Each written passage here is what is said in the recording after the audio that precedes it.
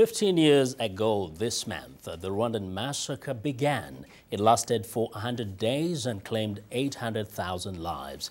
In Rwanda, a national week of mourning has come to an end. The country paused to remember members of the Tutsi ethnic minority and moderate Hutus targeted in the killings. There have been vigils around the world as well. In Kigali, President Paul Kagame told mourners that the people of Rwanda were abandoned in 1994 by those appointed to protect them. The life must go on. And we must continue to build for a better future. VOA's Alex Belida covered the Rwandan genocide during his 8 years as correspondent in Africa. Alex, welcome to In Focus. Thanks. Now, I know that you did enter Rwanda from the eastern part of that country and went to this place called Nyarubuye. First, share with us, how was it just getting into the country? Well, in that particular trip, we had come in from Uganda, overland, joining up on the border with an escort from the Rwandese Patriotic Front, who took us down into the area outside of Kigali and also into eastern Rwanda, down towards the Rusumo Bridge crossing into Tanzania. And it was during a stop there that we had heard of a massacre site. And several reporters and I decided to go there with our vehicles, and we went to this small village called Nyarubuye. Now you arrived there. Give us your impressions, your first impressions on arriving there. Well, I knew it was going to be something that I and the others had never really experienced before. And I made a conscious decision to turn on my tape recorder and simply record what I saw. And so here we are pulling up in front of a church with sort of tall grass, beautiful flowers around it, and immediately we stepped out of our vehicles and saw corpses lying in the grass. The corpses of men, women, and children. They had been laying there since for several weeks by the time we saw them. And this church complex, which included not only the church, but some administrative buildings, some classrooms, workshop, and so on, ended up, as we walked through it, just being filled with bodies.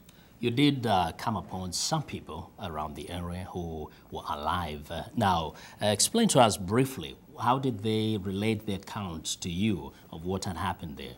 They told us that on about April 14th, so just several days after what we call the start of the genocide, a group of Interahamwe entered the village and started killing all of the ethnic Tutsi members of the village. Many of them had fled into the church for protection, and obviously they did not find it. In addition to people being killed with machetes, people were shot with shotguns, people were pursued off the church grounds into the surrounding fields where they were attempting to flee down towards the Kagera River and the Tanzanian border. And that whole area was littered with bodies as well. Sometimes people get the impression that the Hutus were killing the Tutsis, but I do know that you met a few, or some Hutus, who are in fact protecting Tutsis. Indeed.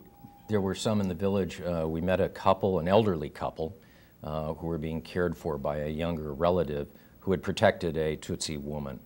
And I remember very graphically this elderly gentleman describing what had happened in Nyarubuye, eventually came up with this phrase that he told us that as he heard people being killed, he said he himself felt that he was being hacked.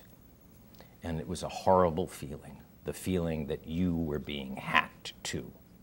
Now, this is very horrifying kind of a situation. As a reporter, you are filing your stories back to Washington. But as you look through the media, as you listen to the international radio, on the watch television, did you get the sense that this story was being carried by the media and given the priority that it deserved? Well, I think it was being reported at the time.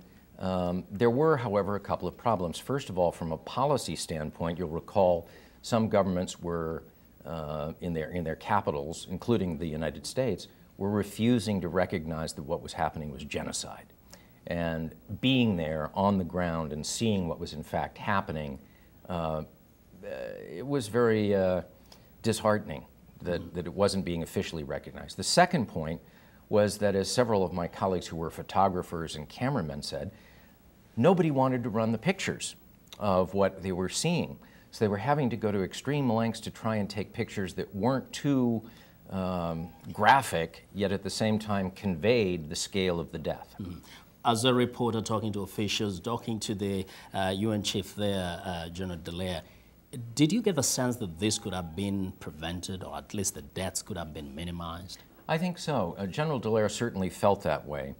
He told me in Kigali in late April that, and again in subsequent conversations we had before he left the country, that he had made an effort in late 1993, several months before the genocide began, to seek permission to extend his mandate, the UN's peacekeeping mandate, to enable him to go seize weapons caches, machetes, and so on, and to start providing protection to officials of the Hutu or moderate Hutus or Tutsis who they knew were being on a death list, to provide them protection.